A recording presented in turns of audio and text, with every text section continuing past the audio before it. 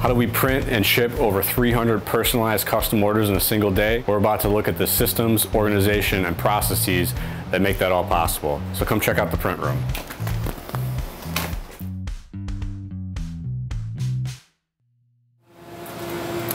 Hey everybody, welcome to the print room. So you pass through those plastic sheets.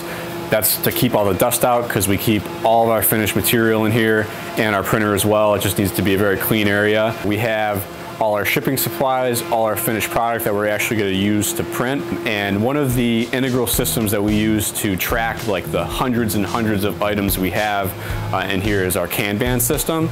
And it basically is like putting your inventory on autopilot. So everything that we have, whether it's a screw, a box, a finished product that we make, has like a minimum quantity assigned to it. And when we break into that minimum quantity, the card gets pulled and it goes to either a purchase board or a production board, and then we make those purchases at the end of the day, and then production knows what they actually need to make.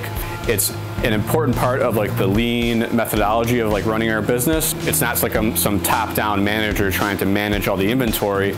Stuff only gets purchased when it's needed, or it only gets produced when it's needed. There's like a lot more that could be said about. We could be like a whole video series in itself. So one of the important pieces of software we use is ShipStation. It's a kind of software as a service, and what it does is it brings in all our orders from the various platforms we sell on. So like Etsy, Amazon, Shopify, all our orders flow into one area, and this is kind of what we use as like an order list. So when our printer comes in for the day, this is the list of orders that they got to get through and ship. We use Adobe Illustrator to set up all of our print files. All of these orders are personalized in some way. So it's either a photograph or it's changing, you know, some text on a design.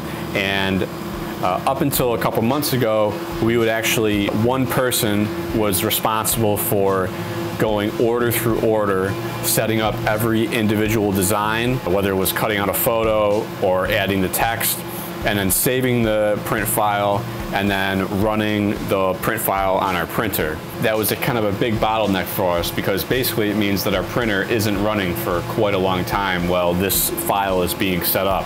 So what we did is we separated the position into two roles, and now we have one person responsible for print setup and one person responsible for the printing and the shipping. And the print setup position is actually our employee John in the Philippines, and he works his regular 9 to 5 hours that we work here, but it's swapped, so it's 12 hours time difference, so he's working from 9 p.m. to 5 a.m. When our printer gets in the morning, they have 7 to 8 different print files for our 7 to 8 different products that they can just start working through. And they do go through and proof each order, but it's not the full setup. And in proofing sense, we have 2 eyes on every order, so we've actually been able to reduce a lot of our mistakes as well. That's been really integral in increasing our order flow.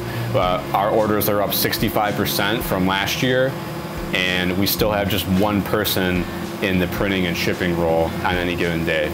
So this is our UV digital printer. We've got baseballs set up to print right now, and that corresponds to the baseball print file that we just set up. So that's 24 individual orders, and this will take really 8 minutes to run. It's very quick. We're the bottleneck, not the printer. This is where we have kind of a symbiotic relationship between our CNC router and our printer. It's the same print bed size, so we actually built this print jig on our CNC router. We're able to precisely locate all these dowel pins that we use to hold the baseballs. As another example, here's our utility knife print jig. This was also made using our CNC router, and then we import that same file we use to machine it into Illustrator, and we'll use that for our actual like print setup files. So not only do we make product with the CNC router, but we'll make all our print jigs as well, and makes it real quick to get orders out the door. So this is our shipping table. Everything comes off the printer, gets put here. Then we've got our stack of labels to start working through shipping out each individual order. You can see these are just a sample of some of our different products, and they're all small. And we do that intentionally with our product development because we can, fit it in a simple, small, envelope packer.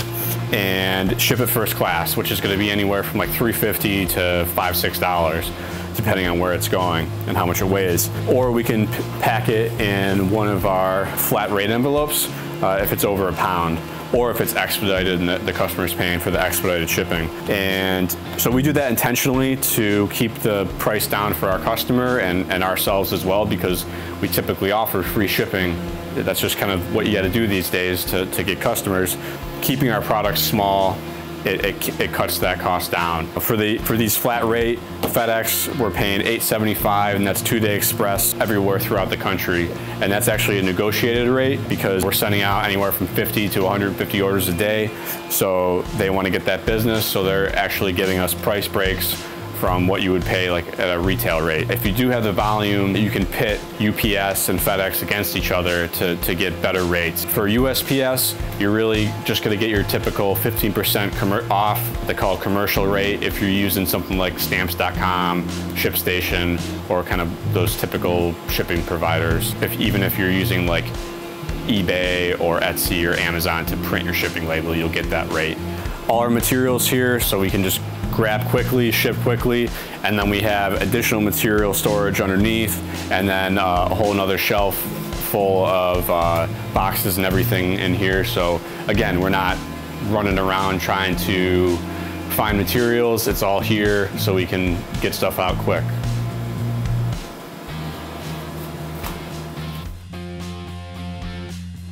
Thanks for watching the video. That's how we get hundreds of orders a day out.